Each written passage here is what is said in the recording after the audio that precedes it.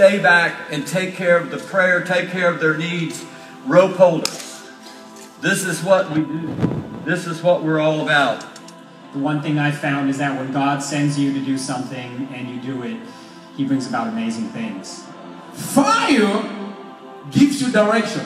In the wilderness, when they were not knowing where to go, the Lord sent His fire. We see it everywhere. It's a new season for God. It's a new season for us to move forward and to lay down some of the things that have become stumbling blocks for us. Do it with a happy, joyful heart, because this is a ministry for them. It's not a job. They can get a job and make a lot more money. I partake in one of the elementary schools.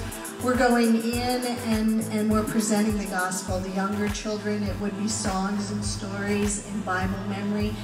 I absolutely love that. Gang leader of a tough gang, he asked me, what does the blood of Jesus mean? And I got to tell him what the blood of Jesus is all about.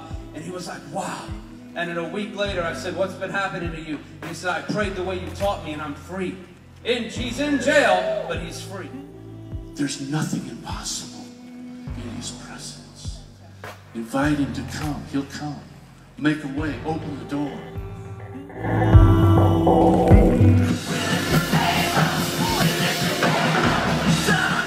We are even challenged in our freedom right now of homeschooling our children.